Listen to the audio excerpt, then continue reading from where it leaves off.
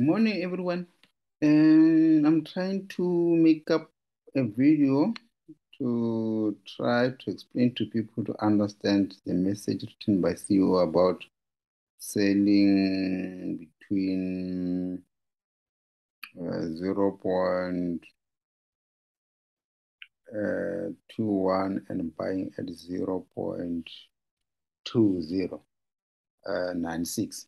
So I'll quickly navigate to my coinstore page, then I try to show you how you do that. Okay, all you need to do is this. Where are you? Where are you? Okay, no, not this one. Not this one. Yeah. Dollar. Yeah, here's my coin store.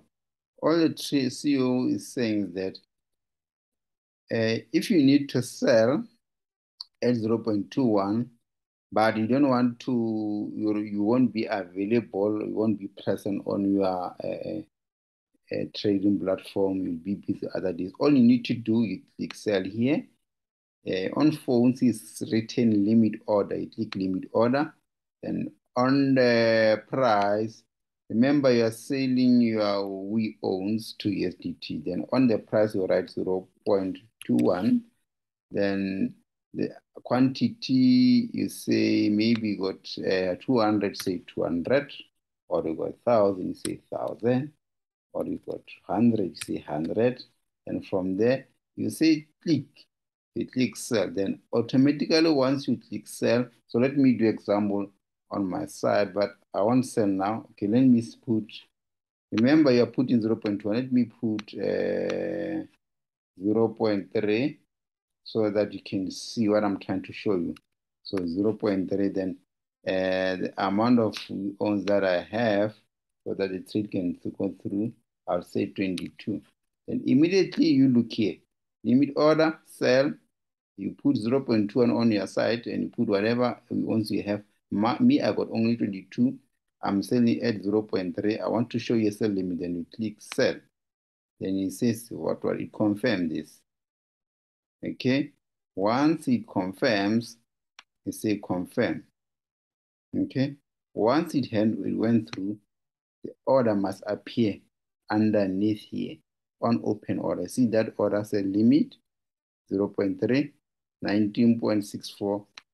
We own. Somebody who might say, why there is 22 here is 19.64.